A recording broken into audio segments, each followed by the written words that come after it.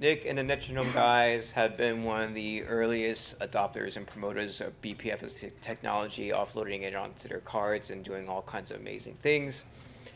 And they didn't stop there. They didn't just make sure that their hardware works really well with BPF. The Netronome guys worked actively on tooling, and in particular BPF tool and things that provide introspection, as well as infrastructure for things like switch dev and improving support there. And if you look upstream, their contributions are all over the map. So look forward to Nick's presentation.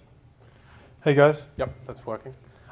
So I'm going to talk about eBPF and switch abstractions. Now, obviously, that's actually quite an abstract title, but what I'm looking to do is basically move us towards proposing a path whereby we have a flexible eBPF-defined data path for switching in Linux.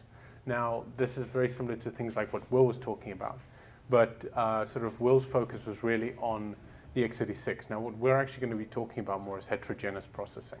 So how you can use Linux to basically control other elements, whether this be switch chips or in our case, the network processor on the NIC, and basically use that to move things a little bit forward in that space. So really what we're going to be doing is we're going to be combining CLS BPF, XTP, QDisk offload, and switch dev, all at the same time to create this infrastructure. And the first one I'm going to use as a demonstration is really the multi-host NIC. But there's a bunch of other applications as well out there. So the way we're going to run through this is I'm just going to quickly, first up, give a bit of background. Most of you will have seen this a few times already, so I'll try and keep this very, very brief. But a background of how the hardware works, because having that context is pretty important for all of this. And then after that, we're going to just go through a quick overview of the abstraction of what we're looking to do. And then we're going to run through what's currently upstream as of about 2 weeks ago. And then after that, we're going to go through next steps, which is actually the stuff that's just currently being upstream. So I think Cooper posted some patches yesterday. Oh, great. They're already applied. So that's kind of what we're busy with right now. And then the final bit is the future work. And that's kind of when we get to what I've just described, which is actually having a fully flexible data path there. So just to give you guys a quick overview of the hardware. So what we have is we have basically a many-core, fully programmable network processor, which sits on a NIC. You've got up to hundreds of programmable cores down there, 8 threads per core. You've got up to 4 PCIEs, and you've actually got bizarrely up to 40 ports supported on one of the chips. So you'll see that's relevant for something I'm going to be talking about a little bit later, but it's basically a large mesh of small processing elements which all get put together in this sort of many-core architecture. The final bit is that we're also pretty low power, so 10 to 35 watts depending on the chip and the frequency. So just to give you a quick background on the data path. So the data path is pretty symmetric actually, whether you are on the receive or on the transmit path, whether you're coming from the file or the PCIe basically. The only bit that's really aware of the difference is the flow processing cores, the bit in the middle, because obviously you're going to have different functionality running dependent on where the packet has actually come from. And obviously you've got a few other accelerators like crypto down the bottom as well. And then because of the fact that we can handle things in an out-of-order pipeline, to be able to parallelize things and utilize our transactional memory as well as we can, we also have a reorder block. And this is the slide. I'm sure many of you have seen this slide about 5 times, so I apologize to those of you who have. This is just to give you a quick overview of the offload architecture. So basically, I think it's about 2 and a bit years ago now that Kuba posted the first patches for this. So this is what allowed us to actually offload BPF to the NIC. So what we did was we basically upstreamed an NFP BPF JIT into our driver. So the JIT is basically used like any other architecture's JIT. We compile the BPF bytecode to our NFP machine code. And as Dave alluded, through things like BPF tool, through some of the other infrastructure out there, you can actually inspect the assembler code you're generating and debug it and handle it like anything else. So just a quick background quickly, as NIC is a switch, there are 2 kinds of use cases we're seeing at the moment for the NIC being used in this kind of manner.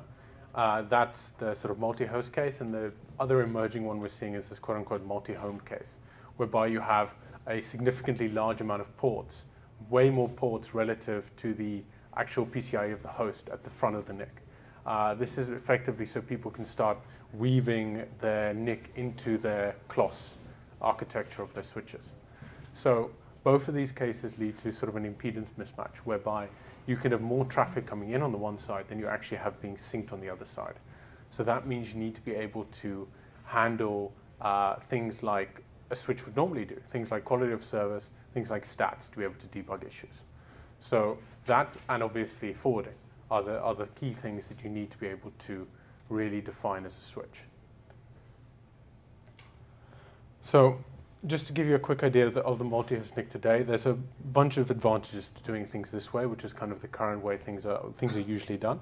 The hosts are effectively unaware of the configuration, so it means that it's easy to port things that you would use in other circumstances as well. But there are a few issues you run into. The first one is visibility. So being able to understand what's going on the other three hosts helps significantly when you're trying to work out, for example, why you've dropped a packet. Oh, it's because of the fact that this other host over there is getting a huge amount of traffic right now. So being able to have that visibility means that you can trust your programs and rely on the infrastructure you have in place. Second thing is there isn't really a way to offload Linux-controlled quality of service with this architecture, because really QoS Q disks are on the egress side. There is no representative to attach an egress Q disk to here on the L2 switch. So there's no way to really handle that at that level. And then the final thing is, obviously there's no concept of where you're attaching offloads.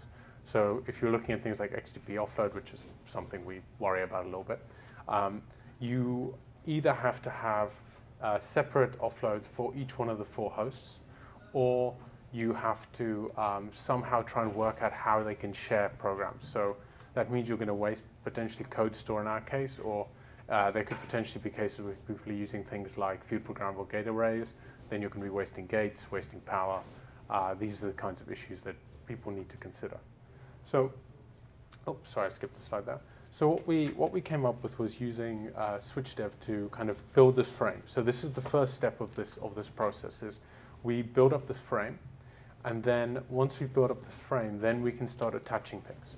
So once we have this frame with egress representatives on the L2 switch, as well as an ingress representative on the actual PHY, and then the four normal host representatives, then we have a setup whereby we're able to attach QoS or Q disks to this point over there, and then also other offloads we can then attach to the correct points to attach them to.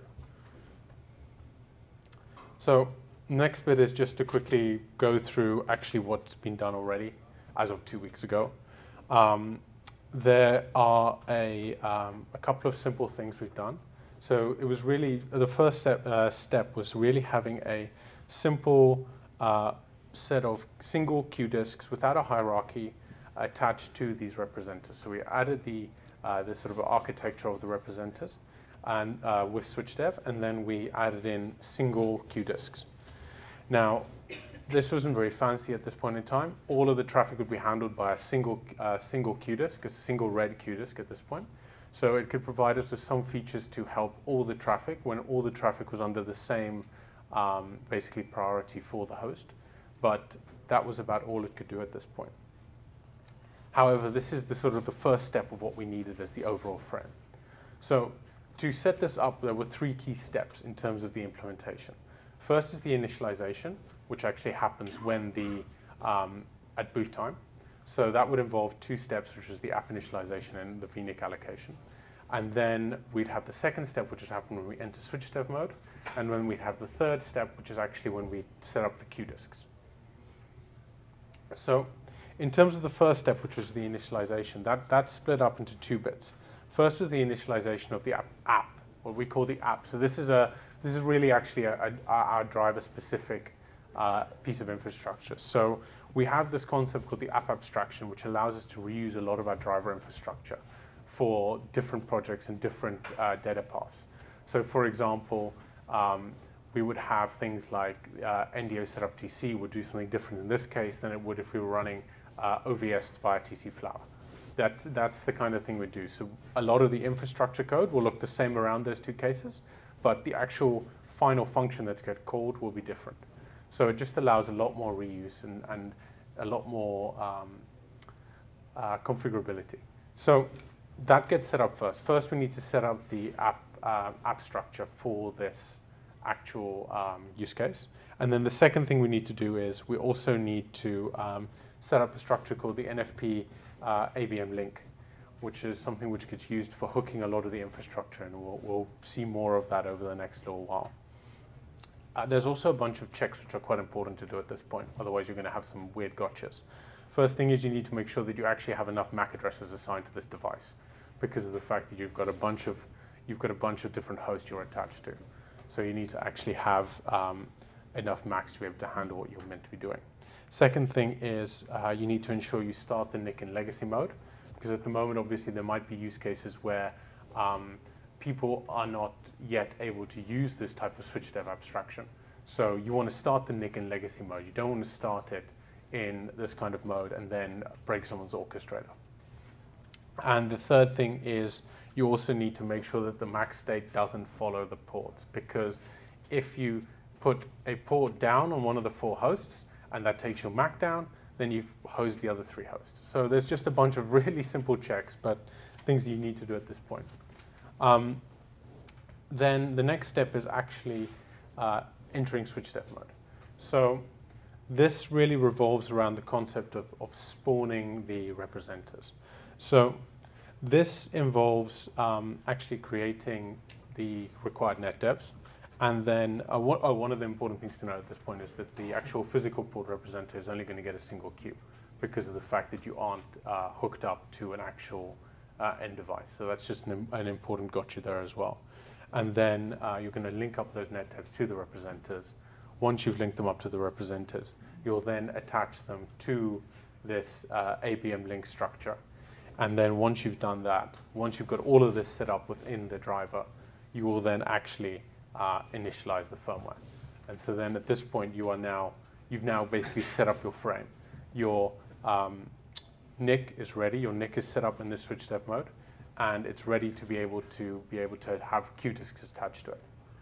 And the final thing is just to attach the QDisk. Now, in this first case, this was actually a pretty simple setup. You just had a single red QDisk which you would attach, and it was pretty useful because of the fact that suddenly when you do this, you have all of the TC stats available as well. So it's super useful for IDing things like microbursts or other issues within the data path.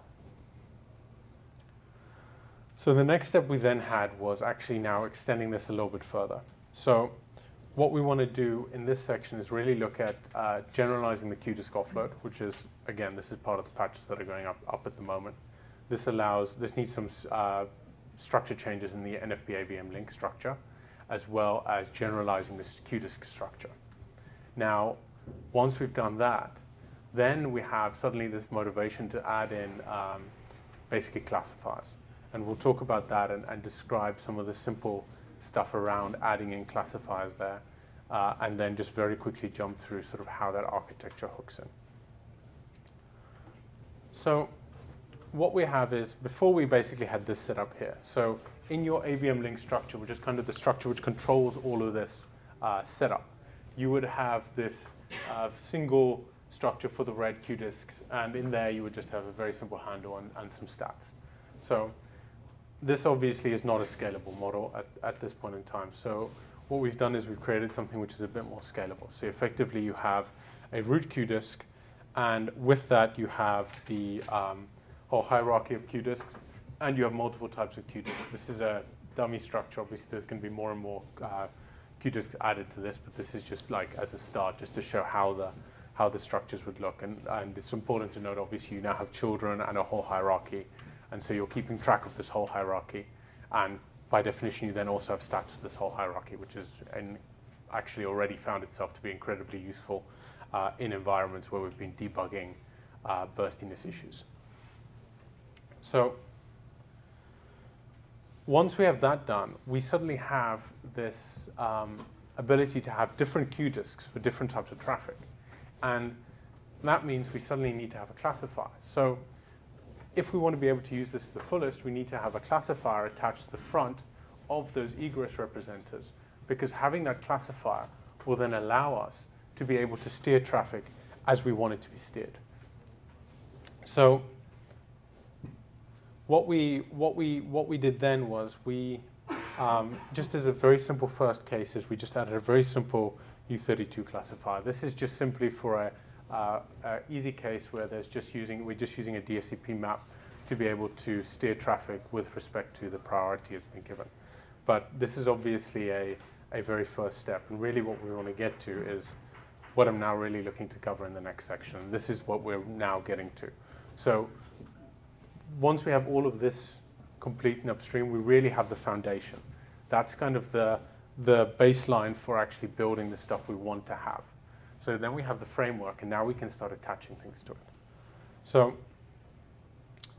what we need to do is there's a couple of minor changes we need to make within the BPF JIT and within our sort of BPF infrastructure. And then there's one slightly larger sort of driver, basically architecture change.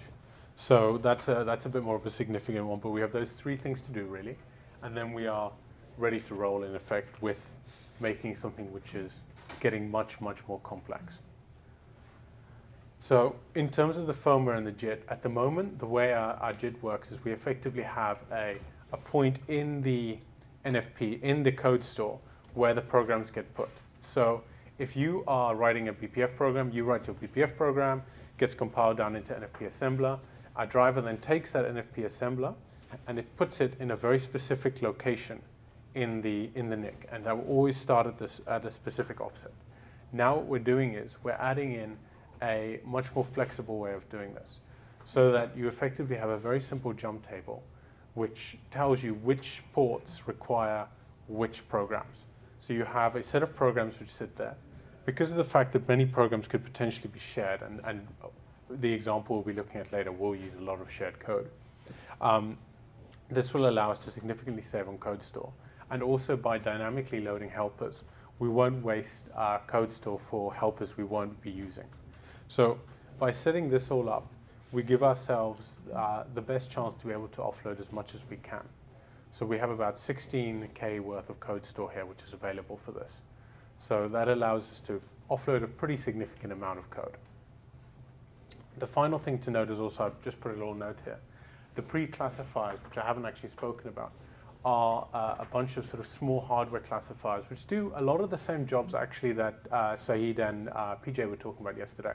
They kind of give us offsets in terms of where the packet different headers start, and add a bunch of metadata. And the other thing they also do is they load balance the packets across the flow processing cores, so that we're able to actually load balance the packets at that level. And what we can potentially do with these is if we want to isolate specific flow processing cores to specific hosts, we can use these to basically partition the NIC if that becomes something which in the end of the day we decide is useful. And finally, this then gives us all the infrastructure we need to start adding in CLS BPF, apart from one thing. The one thing we're then missing is that at the moment, I remember the app abstraction thing I was describing earlier. At the moment, BPF is its own app abstraction. So it is effectively one of these quote-unquote flavors we have within the NIC. So you can be running BPF, or you can be running OVSTC, or you can be running the initial version of the switch dev offload with adaptive buffer management we've been talking about here. However, and I think this is part of the sort of progress of BPF, we're now kind of moving beyond BPF just being used for sort of load balancing or DDoS or these very, I don't want to call them simple, but these very specific use cases. What we're now starting to see is we're using this as a tool. We're using this as a tool to implement other things, to use things in a much wider basis. So what we need to do is we need to, and this is going to be a pretty painful piece of work for some people, I suspect, is actually move the app abstraction layer out so that BPF is no longer part of the app abstraction. BPF is actually part of the core infrastructure we have within our driver. so that it can then be reused for different things, and especially as things like OVS move towards BPF-based data path, there will be all kinds of places where we're using this.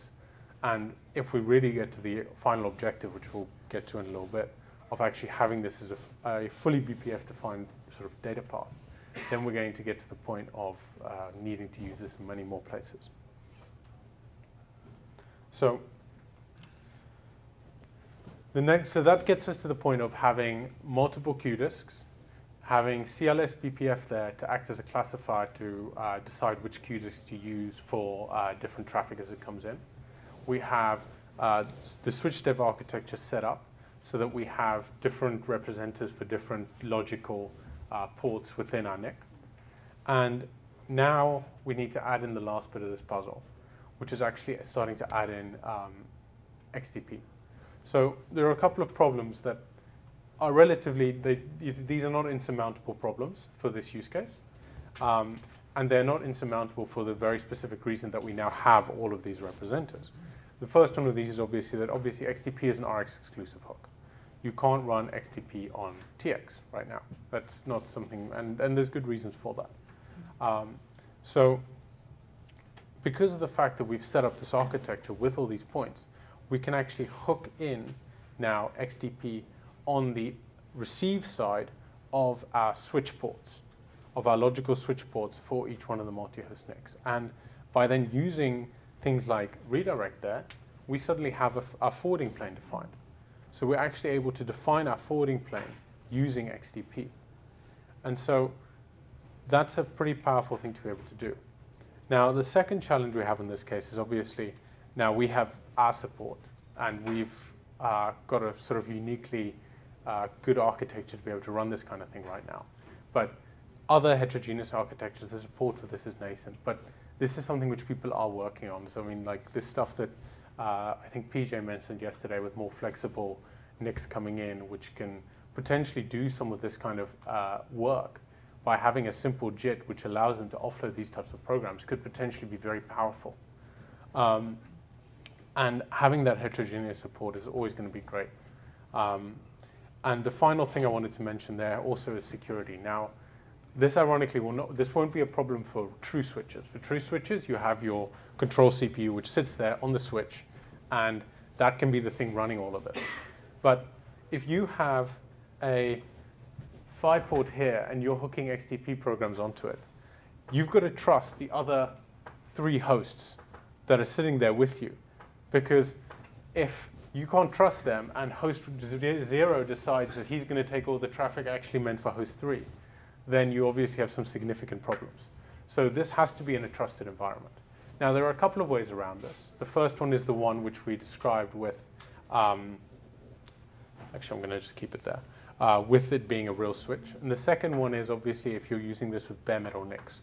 So bare metal NICs have their own ARM system sitting there, and they can then control this. But a lot of places we're seeing this kind of architecture, there is this trusted environment. Like everyone is able to trust everybody else involved here.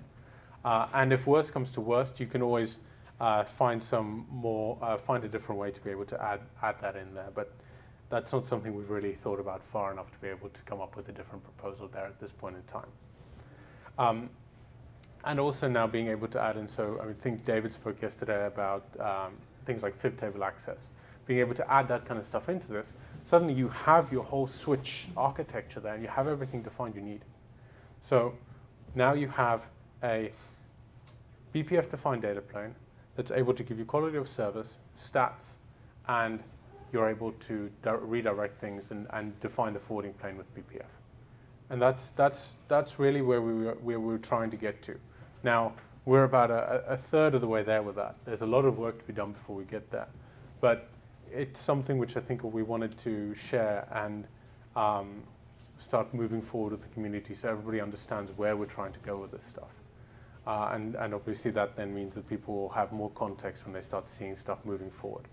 And I think that's kind of important. So there's obviously going to be more stuff coming here, and there's going to be a bunch of issues and a bunch of questions, but that's just to give people an idea. Now, Kuba's going to talk. I'm going to give him a shameless plug for his chat tomorrow at the micro conference where he's going to be talking about heterogeneous architectures for BPF and trying to move this to more different types of architectures like switches and other types of things that are out there. So I think that's a really important thing to take further. And finally, I just wanted to give credit to the team. These are the guys doing the real work. I just get to talk and smile. So, oh, and finally, I wanted to also thank the conference staff because they're the only reason I have a clean T-shirt today. Okay. That's it. Thank you.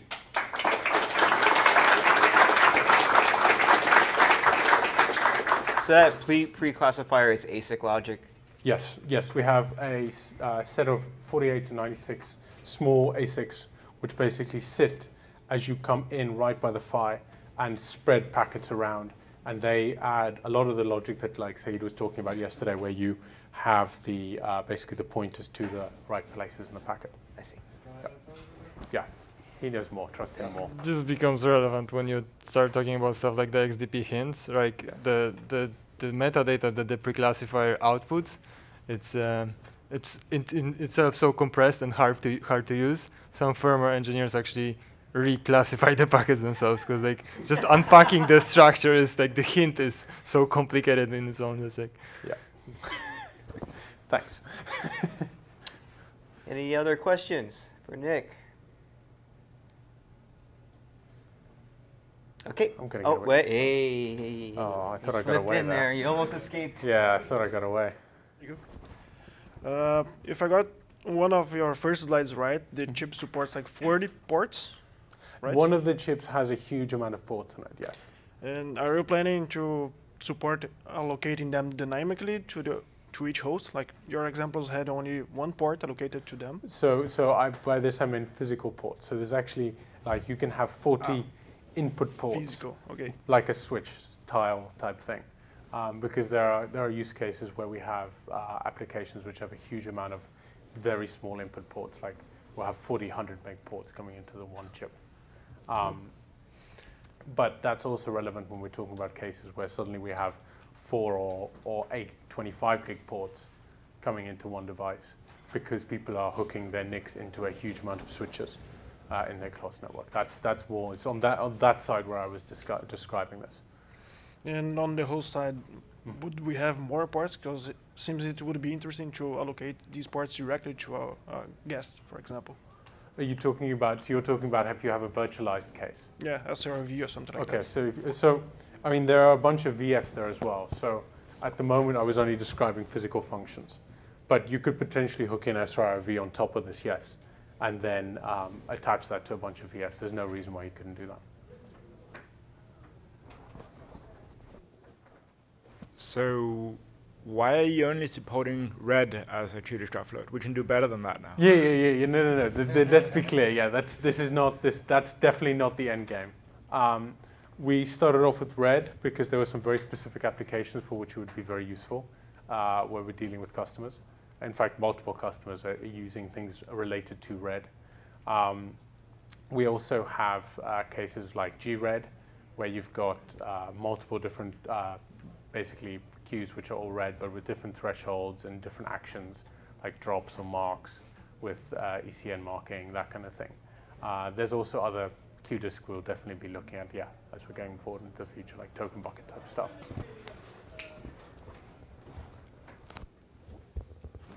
So I have a question about those specialized classifiers that you mentioned. So the data is produced out of those metadata, the hints, whatever you call it. Mm-hmm.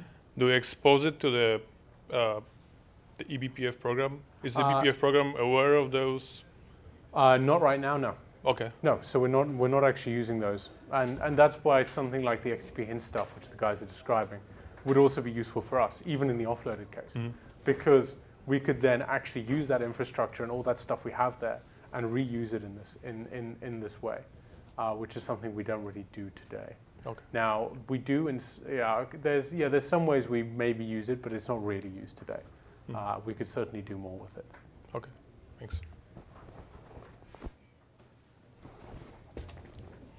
Ready? So what application manages this switch? Say that again, sorry. I didn't Which application are you using to manage to orchestrate all this? So to orchestrate today, or so today, most of the multi-host NICs just work through a simple self-learning L2 switch. So effectively, it's just a very simple MAC learning switch, which just switches the packets. That's what's happening today. Now, over time, the whole point would be to be able to use XDP as a forwarding plane. And then to do that, that would obviously be done whatever the host is using to control the XDP programs. So as of today, it's a very simple L2 MAC learning switch, just punts the packets according to the MAC address. And then in the future, that would be for our customers to decide. That's not for us to decide. The whole idea is we're providing this thing, and it's software defined, so that our customers are able to write their software. Anyone else? Thank you very much, Nick. Thank you, everyone.